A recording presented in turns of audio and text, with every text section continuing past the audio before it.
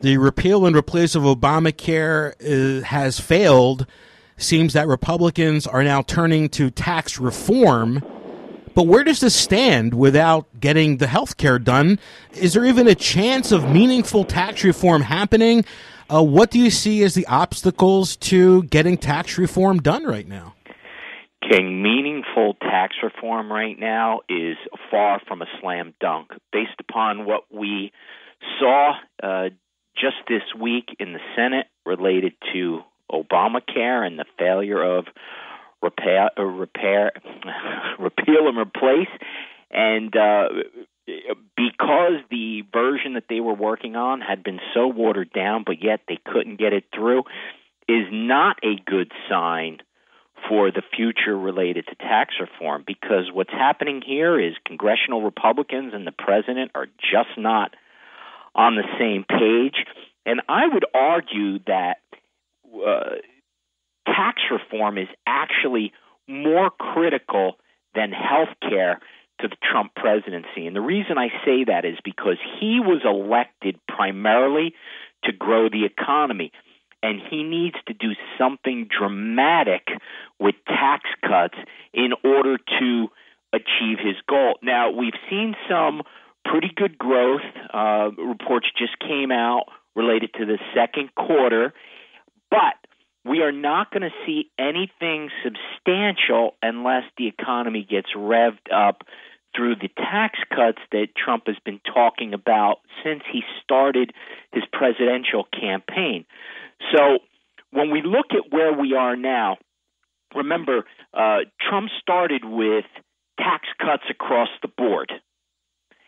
And then that kind of evolved with Steve Mnuchin, the Secretary of the Treasury, to saying, well, yes, everybody's getting a tax cut, but for the rich, they're going to be just the same. They're not going to pay more, but they're not going to pay less. The tax cuts are really going to be geared towards everyone else.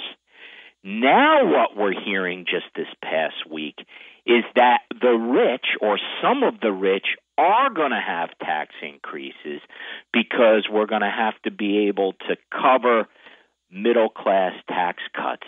So what we're seeing here, once again, is everyone not being on the same page. And that's just, what's kind of going on with the people who are working on this, just a select group of congressional leaders and the president and, of course, the Treasury Secretary. So there are a lot of obstacles here. And let's just take a look now at what some of the big issues are going to be where the battlegrounds are going to be laid down. The lowering of the corporate tax rates to 15%, I think that's going to be a tough one to get it all the way down that low.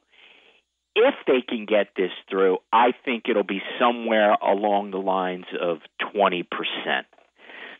Another really big one, getting rid of all itemized deductions except for mortgage interest and your charitable deductions. Now, this is really a line in the sand, because what happens here is that the states that have high taxes, New York, New Jersey, Massachusetts, Connecticut, California, Illinois, those states are really going to get hurt, or the taxpayers in those states are really going to get hurt because they're going to be paying high state taxes and they're not going to get federal deductions for them. But, the political view of this is to say, hey, those are all Democratic states. Trump doesn't care because they don't vote for him anyway. So to the extent he can essentially raise those taxes, but the red states that don't have high state taxes are going to benefit, bolsters his potential reelection. So that's just kind of a side note. So again, you do have Republican representatives in those states. They are really going to resist that proposal. And to be honest with you, if there's a tax cut for the wealthy, or even them staying the same, there are going to be people complaining about that, particularly Democrats and on the left. But on the other side, the conservatives are going to say, no, trickle-down economics here, Reaganomics, and what we thought was Trumponomics, there's got to be tax cuts across the board, including for the wealthy. May be unpopular with the masses, but as far as a belief in trickle-down economics, so, they're going to want that. So that is going to be a fight either way. And then another big one is going to be the lowering of taxes for pass-through entities. So if you have an LLC, if you have an S corporation, as those earnings pass through those entities to the individual owners, what Trump has been proposing is that it would be the same as the corporate tax rate, presumably at 15%. That's going to be a huge tax cut, and I think there's going to be some abuse in that area. So hard to say whether he'll get that through.